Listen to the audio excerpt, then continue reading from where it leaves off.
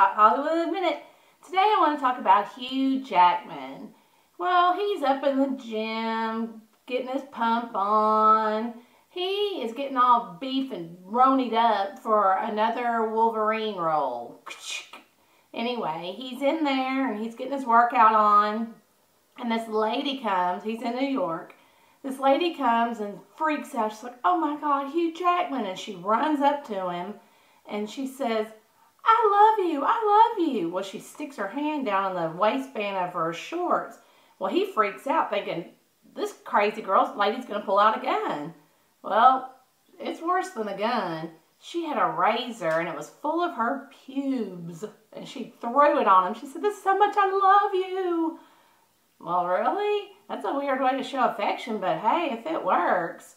I gotta run, folks. I've had my eye on somebody for weeks. It's been my Hot Hollywood Minute.